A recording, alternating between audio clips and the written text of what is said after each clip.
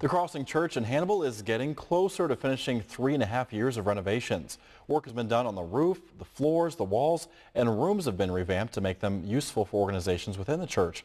And almost all of the work has been done by volunteers. Campus pastor Randy Drish says it's those volunteers that have made the Crossing what it is today.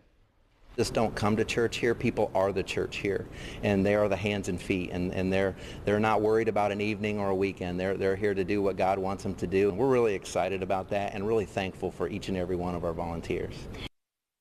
The Crossing hopes to have all those renovations complete by October.